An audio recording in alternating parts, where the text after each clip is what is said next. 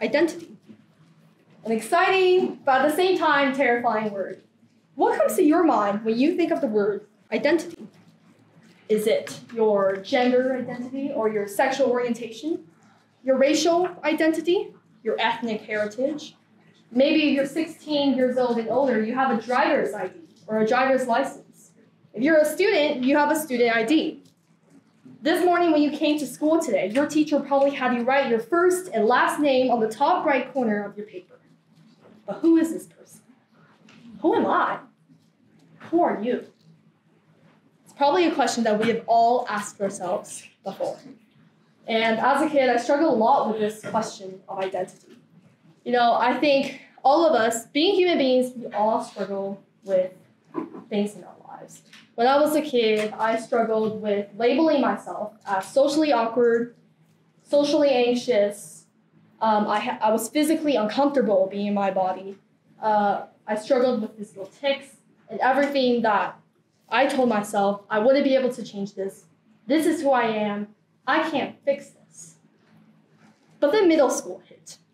And I went to a brief period of depression. I was emotionally distanced from my parents and spiritually distanced from God.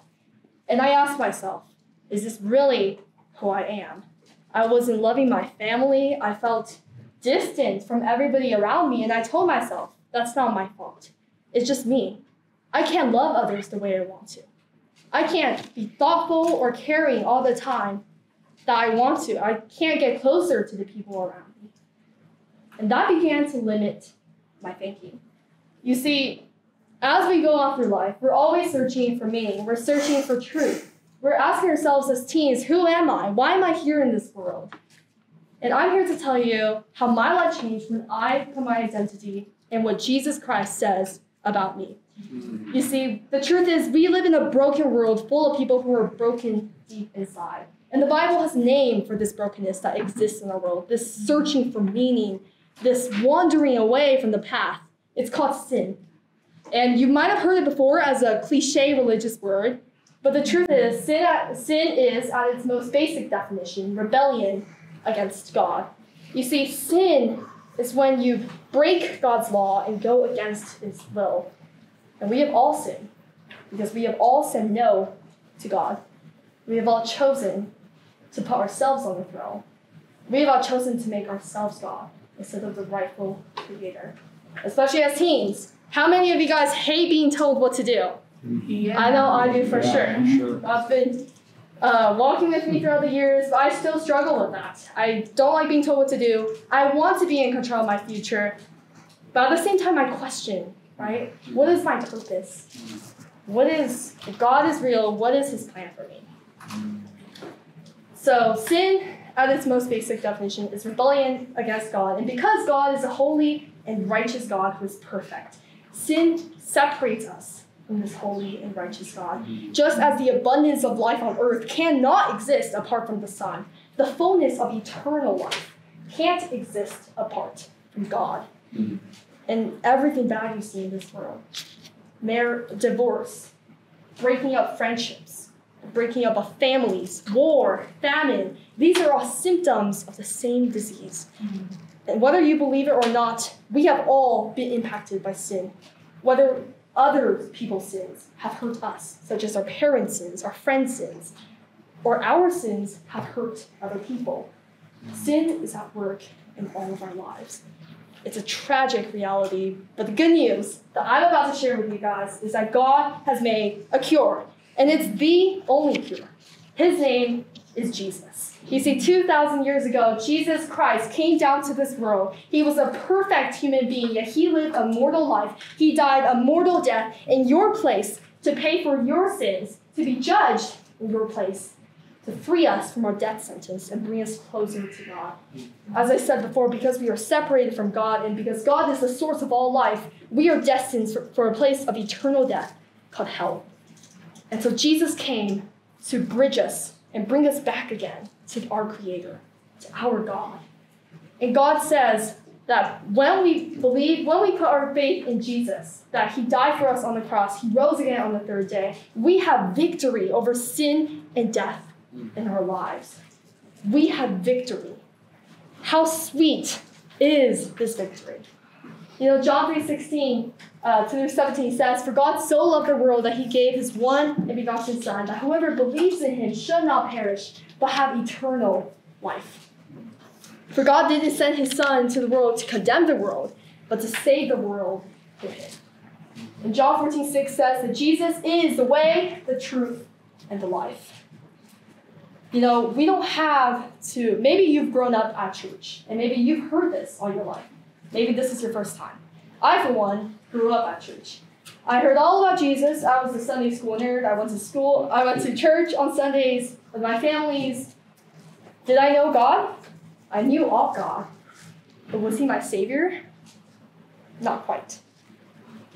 You see, I believe in the Bible's promise that Jesus hasn't come to this earth not only to give us eternal life, but to give us an abundant life here on earth. For the Bible says in John 10:10 that Satan has come to steal, kill, and destroy, but that Jesus Christ has come to give life and to give it abundantly. Just more than enough. So no matter what the world tells you, no matter how much you begin to entertain thoughts that I'm never going to be enough, I'm not enough, I'll never have enough of this, I'll never have enough of that.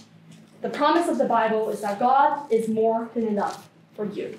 And in God's eyes, you are infinitely more than enough. God wants to have a personal relationship with you.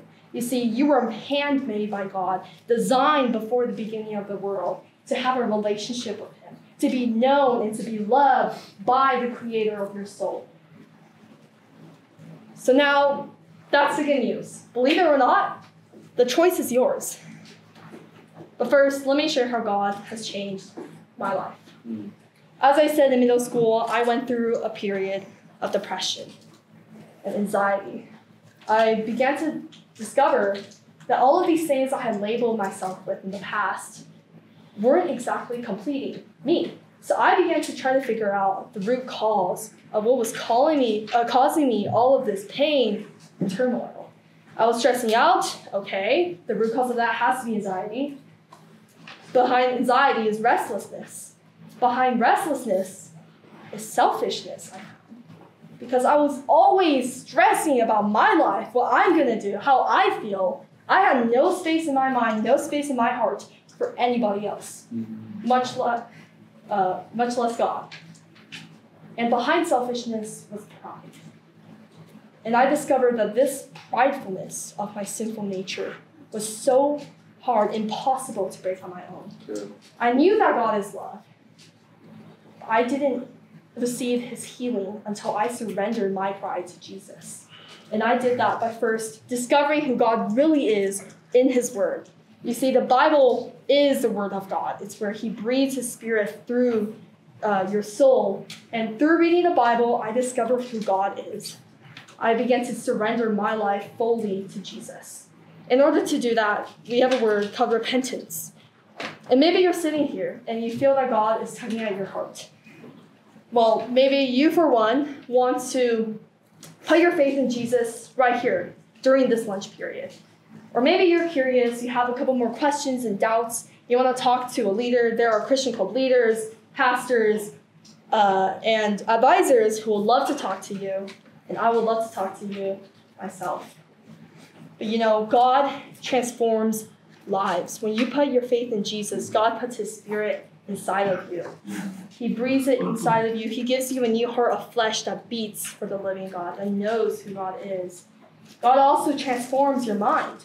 You no longer have to think about things that are death to you, because the Bible says that the mind governed by the Spirit is life and peace. You can have that. And lastly, you can discover your true and renewed purpose through believing in what Jesus has done for you. So if you're still searching for your identity today, and you want to try finding your identity in Christ, I encourage you to pray this prayer with me right now. So would you all, with reverence to your peers, bow your heads and close your eyes, and repeat after me. Dear Lord, I acknowledge that I am a sinner. I have lived in ignorance and disbelief. But I know that you are a God who loves me. I know that you are a God who loves me. And I know that you made me, I know that I am fearfully and wonderfully made. I know that I am fearfully and wonderfully made. Today I choose to trust in the work of Jesus. Today I choose to trust in the work of Jesus. In what he did on the cross. In what he did on the cross. His life, his burial, and resurrection. His life, his burial, and his resurrection. Today I confess my sins. Today I confess my sins. I take your hand, God, Take your hand, God, and allow you to lead me back on the right path. and allow me to lead me back on the right path. I ask that you reveal my purpose that you designed me for. I ask you to reveal my purpose that you designed me for. That you pour out your spirit into me. That you pour out your spirit into me. And radically transform my life. And radically transform my life. Thank you, Jesus. Thank you, Jesus. In your name I pray. In your name I pray. Amen. Praise God.